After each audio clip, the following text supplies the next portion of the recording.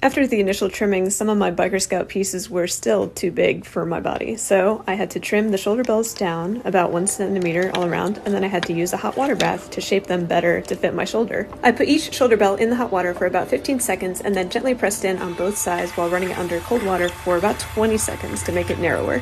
The top piece has been in the bath, the bottom one hasn't, and you can see what a huge difference that made. Armor is not one size fits all, but I'm glad I found this little trick so that my armor looks like it was made for me.